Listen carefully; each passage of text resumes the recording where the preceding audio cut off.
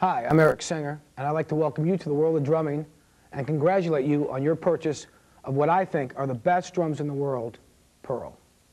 By purchasing a Pearl kit, you now own a high-quality, great-sounding drum set, which should give you years of dependability and help you build a strong foundation from which to learn.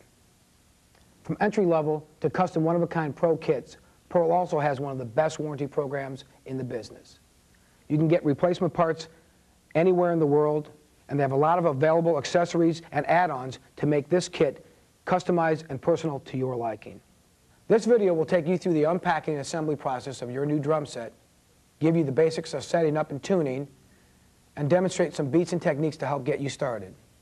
Pearl also recommends that you practice as often as possible, and if you can, find a teacher in your area to help get you some basic foundation and proper technique to get you started. Also, there's massive amounts of videos and magazines available to give you lots of information about drumming. All the information we cover in this video is also available on Pearl's website, www.pearldrum.com. Check it out. Remember, playing is about having fun. The more you practice, the more fun you'll have. So let's get started.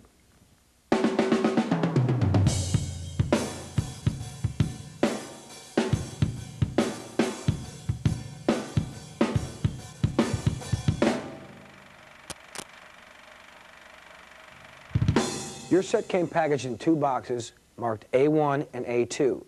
And if you purchased Pearl cymbals, it would have come in a stage-ready performance pack just like this. Now, for the purpose of this video, we're going to use a 5-piece standard configuration of a Pearl Export Series drum kit, which consists of a 22-inch bass drum, 12 and 13-inch rack toms, a 16-inch floor tom with the legs, 5.5 by 14-inch metal snare drum, a Pearl bass drum pedal with the beater, 2 tom-tom arms, a snare stand, hi-hat stand, a boom cymbal stand, and a straight cymbal stand. Now, if you purchased a Pearl Export Select or Form Series drum kit, all the performance, tuning, and assembly techniques that we cover will work just as fine for those as well. Now, as you can see, the rack toms and the snare drum come already assembled with this kit, but the bass drum, floor tom, and all the hardware are unassembled, so we'll put that together first. Now that we've unpacked the drums, you want to locate the box marked tension bolt with hook. Inside this box should be your tension rods with the claw hooks for your bass drum, your tension rods for your 16-inch floor tom, a Pearl drum key, and a rubber strip with an adhesive back for the metal hoop of the bass drum, which serves to protect the metal hoop from getting scratched up and give a better grip for the bass drum pedal. Now we're going to install the drum heads on the floor tom first with the batter side on top. So you want to place the floor tom on your work surface with the floor tom leg brackets closest to the work surface. Now the batter head is the head which goes on the top of the drum, which you use to strike or hit the drum. And with a Pearl Export Series kit, you'll get 2 types of heads. A Pro Tone head, which goes on the batter head, and a Pearl logo head, which goes on the bottom or resonant side of the drum. And if you purchased a Form Series drum kit, you'll get 2 Pearl logo series heads, and they can go on either the top or the bottom. Now you want to grab your 16-inch steel hoop and place it on top of the drum head. Line up the holes so they line up with the lugs or the tension casings. And you want to grab one of the tension rods, place it through the hole, and feed it in to the tension casing.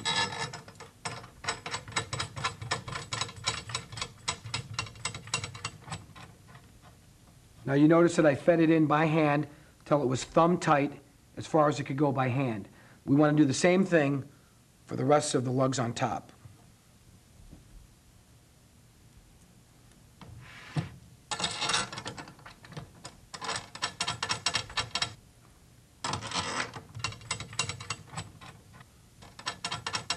Now that all the tension rods are installed on the top, make sure they're all even hand tight, and flip the drum over and do the same thing with the bottom head.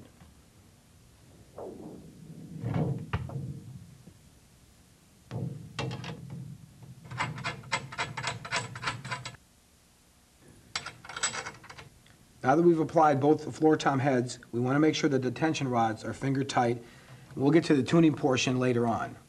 We're going to put the floor tom legs in, and you want to place the floor tom leg in the bracket with the angle away from the drum.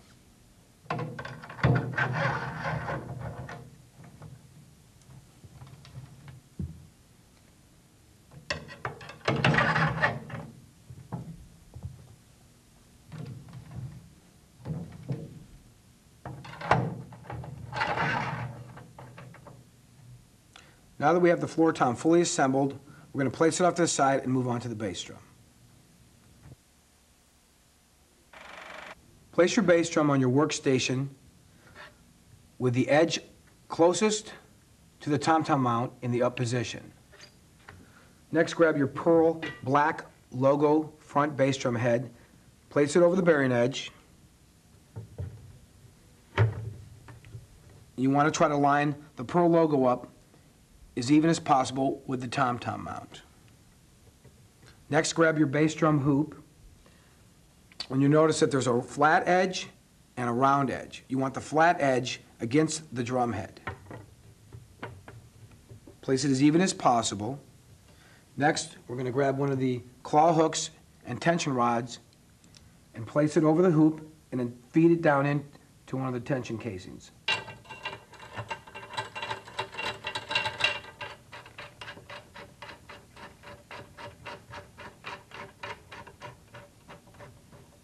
Now do the same for the rest of them.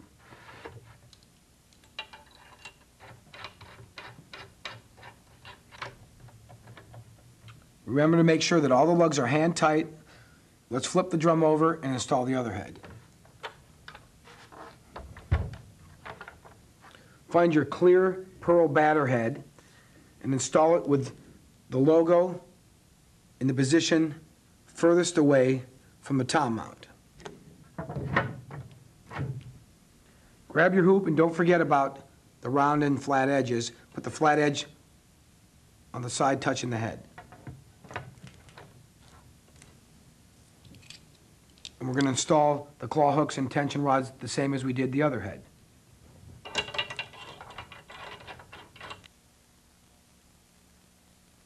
Let's flip the drum over into its plain position and extend the spurs. Loosen the wing nut that allows the spur to swing forward and lock it down. Do the same for the other side.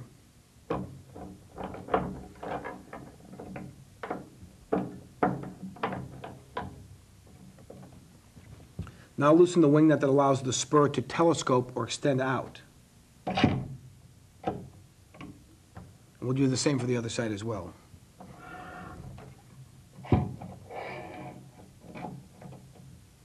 Now you want to extend the spurs evenly on both sides and have the front of the drum lifted up so the bottom hoop is approximately about an inch off the plane surface.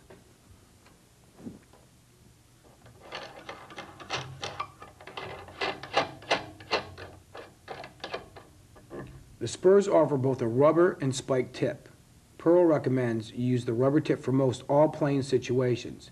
Never use the spike tip on any surface that could become damaged. Let's assemble the bass drum pedal. You should have a pedal assembly, a bass drum beater, and a key pack consisting of a drum key and an Allen wrench for making adjustments on the pedal. Unfold the pedal and spin the cam until it raises the footboard. Slide the spring over the roller until it fits into the groove. You'll notice that you have an adjustment here for spring tension. By loosening the top lock nut, you can use the bottom nut to make adjustments to tighten or loosen spring tension. When you're finished with your adjustment, lock the lock nut down again. Now you want to remove the plastic that came on the beater and on the footboard. Next, grab your beater and insert the shaft into the receiving hole, exposing about a 1/4 inch of the shaft through the bottom. Then you want to take your drum key and tighten it up. Next, locate the rubber pad that we talked about earlier, and we're going to put that into the bottom side of the groove of the hoop on the batter side of the bass drum. You remove the plastic to expose the adhesive. Center it as evenly as possible in the bottom. Next, slide the pedal into position. Loosen the wing nut for the clamp. You might want to lift the bass drum up a little bit, slide the pedal into position, and slide it onto the hoop.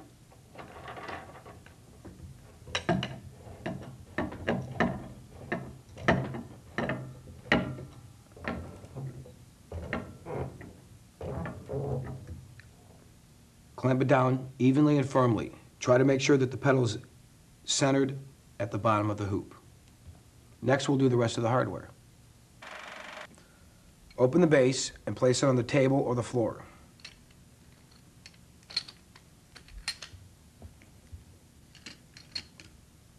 Tighten the wing nut to secure the bass. Next, you want to locate your snare basket assembly. Loosen the wing nut.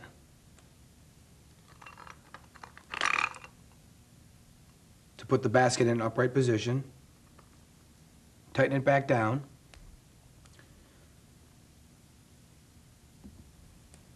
Slide the basket assembly down into the bass.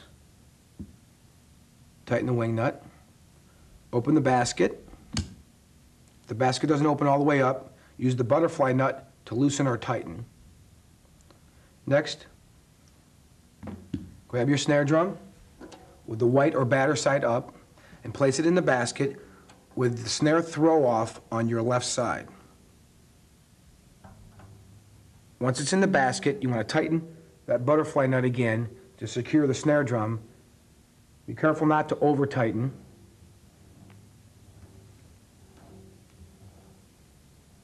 Tighten it enough to secure the drum. Now you'll notice you have an adjustment for height, up or down, and you can adjust the angle of the drum or the basket.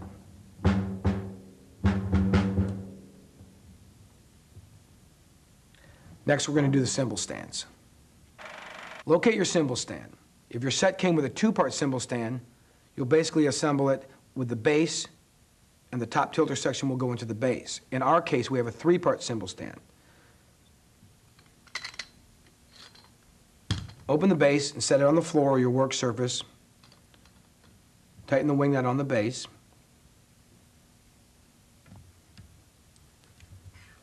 Place your center section in the bass and tighten it down. Grab your tilter section, loosen the wing nut, swing the tilter into an upright position and lock it down, and place it into the middle section and lock it down. Now you want to place the cymbal onto the tilter, remove the wing nut and the top felt washer.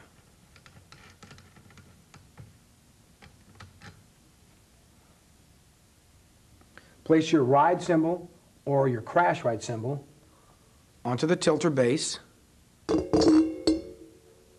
Replace the felt washer and the wing nut.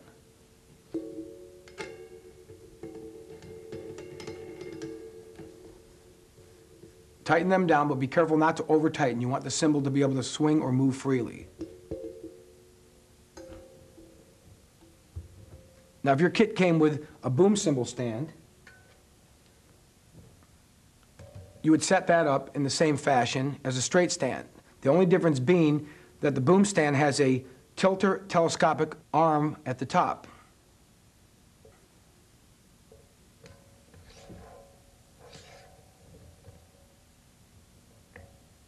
You can make an adjustment in that fashion, and once you have your adjustment set, there's a memory lock feature that you can slide down into position.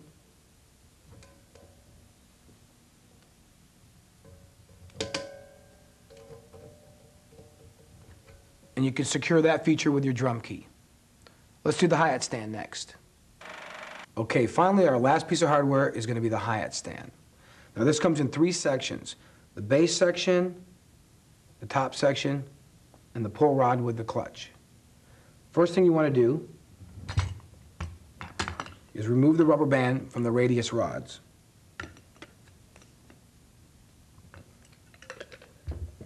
Then place the stand in upright position and open the legs.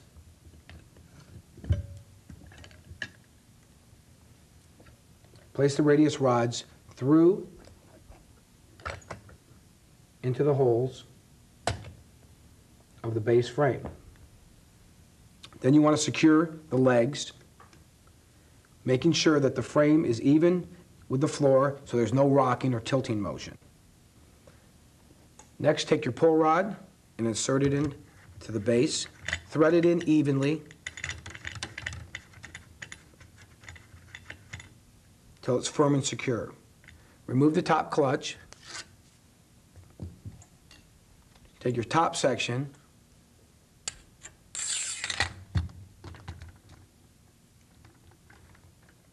place that down into the base, leaving about 6 to 8 inches from the top of the base, and secure that. Next, we're going to put the cymbals on the hi-hat stand. The bottom cymbal goes on first, and that would be the heavier of your two cymbals. In this case, we're using the pearl cymbals, and that's marked bottom cymbal. Put that cymbal face down over the rod onto the stand so it's resting on the felt washer.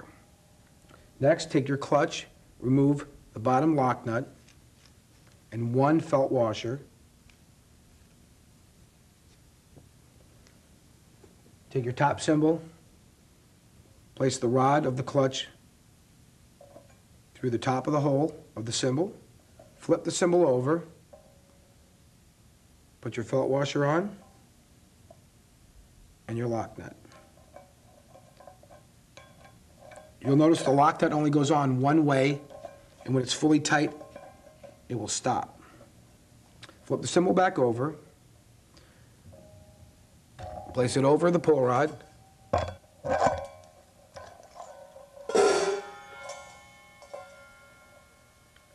and leave approximately about 1 inch of space between the two cymbals. Now you'll notice that there are some adjustments on a hi-hat stand.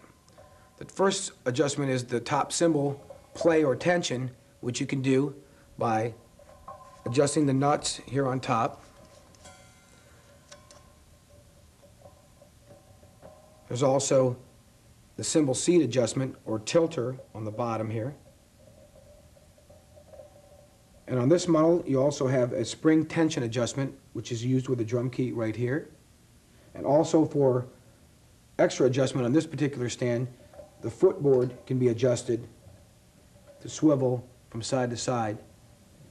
And this is especially handy if you use a double pedal, which we will show you later on. You may or may not have purchased a throne with your kit. If you did, you would set it up in a similar fashion to all the other hardware. Open the base legs, extend them fully, tighten the bottom nut, pick up your seat, place it over the rod, secure it. In the case of this throne, you can adjust it by spinning it counterclockwise or clockwise to adjust the height. Now, Pearl strongly recommends that if you didn't get a seat, that you look into getting one as soon as possible, because you will be playing your drums probably for many hours at a time, and you will want to have good posture and comfort. Pearl supplies a whole line of thrones in many styles and price ranges.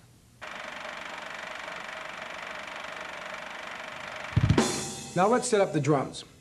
If you have a piece of carpet or a rubber mat that you can set on the floor or the area where you're going to play, that'd be a great idea now to set that down. You want to place your bass drum in a clear area where you have easy access to round the drums. Now we're going to put the tom-tom arms into the bass drum first.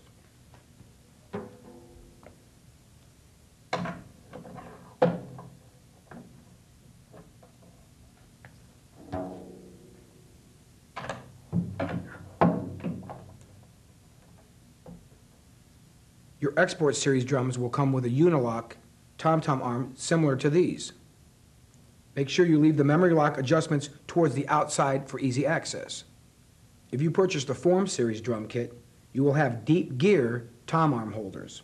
There is a specific right and left tom holder. Make sure that the wing nuts are towards the outside as well as the memory lock nuts, also for easy access for adjustment. Okay, now that we've put our tom holders into the bass drum, let's mount our tom-toms. Grab the 12-inch tom first and mount it to the player's left side onto the holder.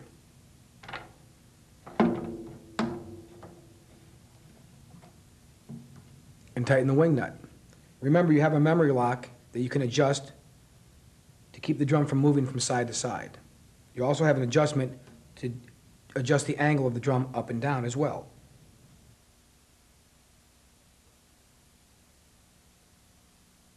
Now grab your 13-inch tom-tom and put it on the right-handed mount.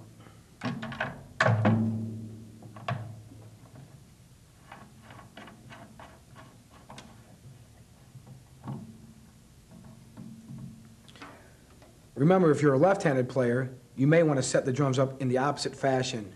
Usually left-handed players set up their drums in a mirror image of a right-handed player. Okay, now let's grab your throne, place it in a position where it's comfortable, where you have easy access for your bass drum pedal. Now we want to place the other drums in position, our floor tom, and then our snare drum.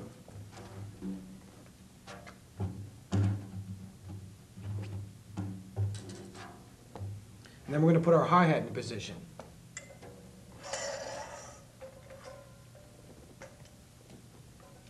Remember, when you place the hi-hat in position, you want to get it where it's comfortable also, just like your bass drum pedal, where you have easy access to that pedal as well. Okay, now would be a good time to adjust our hi-hat stand. Now I prefer my hi-hat to be a little bit higher, so I'm going to do that.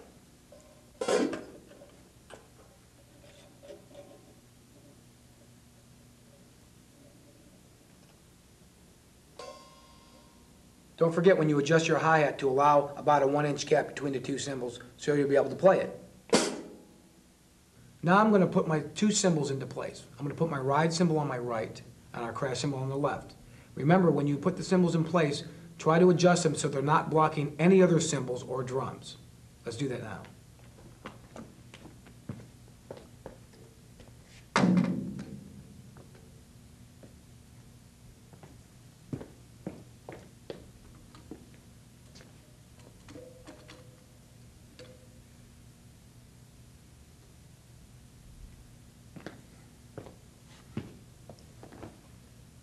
Now that we have our drums in a basic setup formation, this would be a great time to start making the adjustments to the different angles and heights of our cymbals and drums. Now, due to the fact that we're all built differently, some of us are short like myself, some of you are tall. You have a lot of adjustments on all these drums and cymbals to suit your personal needs. Remember, there's no right way or no wrong way, and you might want to take the time to experiment with different positioning of your cymbals or your drums and find what works best for you. Remember, the more natural things feel, the easier it's going to be for you to play. I think it looks like we're ready to tackle tuning. Let's remove our 12-inch tom and tune it.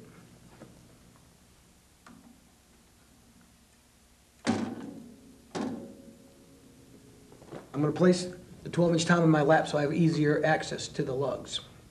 Now, if you remember correctly, we had all the lugs were finger tight on the drums.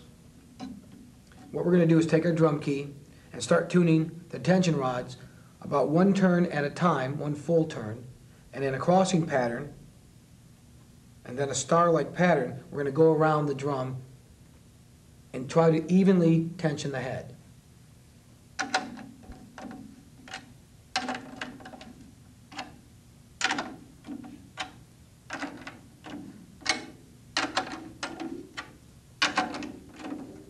Now we've done each lug one time. Let's check and see where we're at. What we want to do is tap near the tuning rod at each lug and check the pitch. The idea is to try to get an even pitch all the way around the drum head. Now if you've achieved that already, then you already got the drum on tune.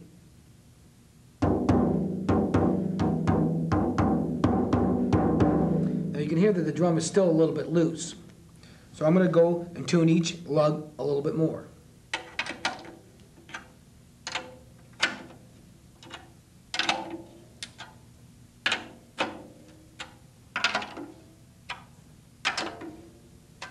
Let's see where we're at.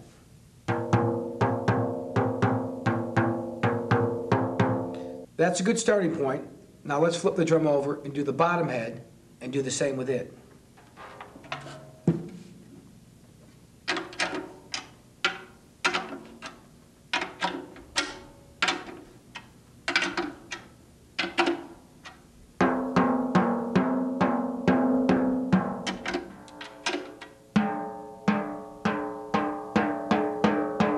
Now that seems like a pretty good starting point. Now what we want to do is to talk about the relationship between the two heads, the batter head and the bottom resonant head. Now there's many options you can do for tuning. Some people like to tune the resonant head or bottom head the same pitch as the top head. Some people like it to be a little bit lower pitch to have a deeper tone. And some people like the bottom resonant head to be a higher pitch than the top head to create more overtone. Basically, when you strike your batter head, you're moving air and vibration down the shell, and it sets off the overtone or vibration of the bottom head. Now, let's see what our relationship is between the two heads. Now, right now, our batter head is a little bit lower in pitch than our resonant head. That's the way I like it. Let's put it on the drum and see what it sounds like.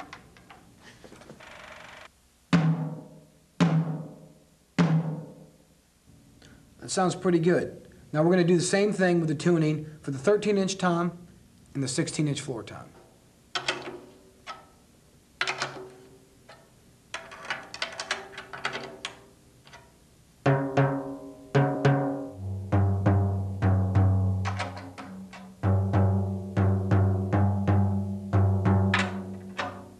Okay, now that we've basically tuned our three toms, let's talk about pitch difference, or interval. An interval is the difference in pitch or tone between two different drums.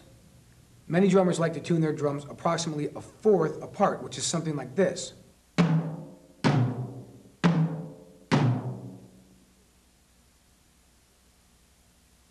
Now you can do the same between the 13-inch and 16-inch floor tom.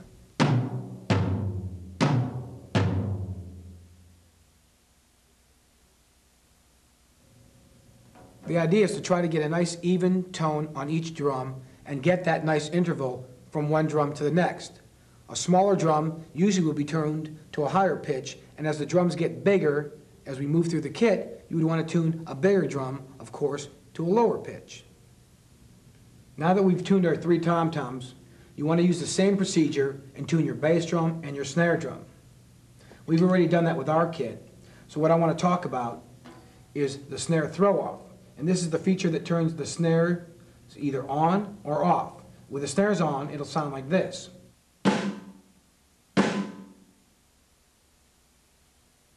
With the snares off, it'll sound similar to a tom-tom, but higher in pitch.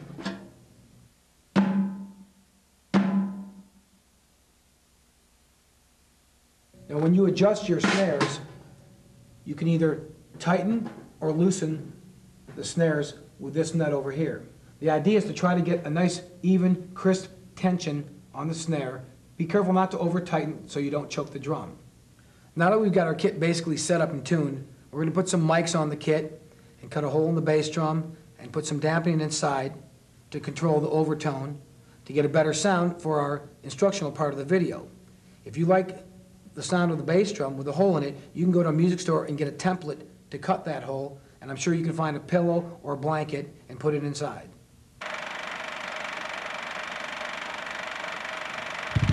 Looks like we're ready to go over a few basics. Let's start with how to hold the drumsticks. Now there's two commonly accepted ways: match grip, where both hands are the same, or traditional grip, like this. I prefer match grip, I'd say 90% of the time, because I feel like I get more power and evenness since I play a lot of heavy music.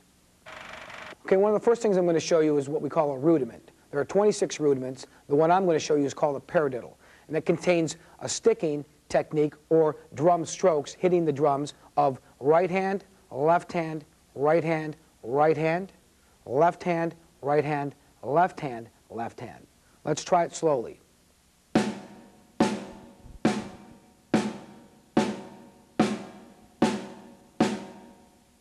Okay, what I try to do is do this slowly at first, gradually building up speed until it feels comfortable always trying to remain even. And then after I get a little more comfortable, I will try moving my limbs or hands around the different drums or cymbals and applying that rudiment, like this.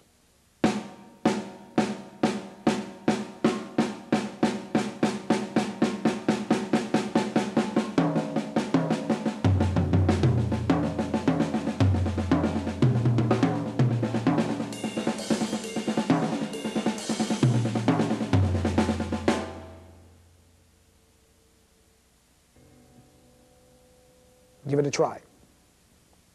Now I'm going to show you a basic drum beat, which will incorporate the closed hi-hat with our right hand, the bass drum with my right foot, and the left hand on the snare drum.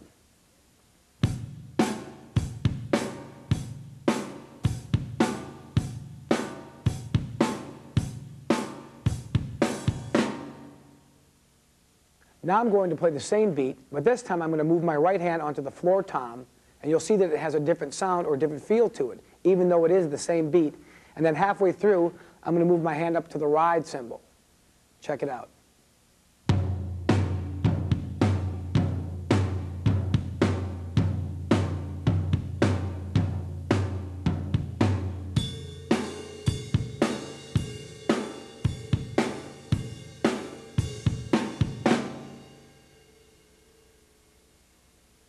Okay, now I'm going to show you how to incorporate a couple drum fills or drum breaks, as they're sometimes referred to. Most of the time, the main objective of a drummer is to keep the beat or keep good time backing up a band or singers. But occasionally, you're asked or called upon to play some drum breaks or fills. So I'm going to play the same beat as I played before, and I'll incorporate a few different breaks or fills. Check it out.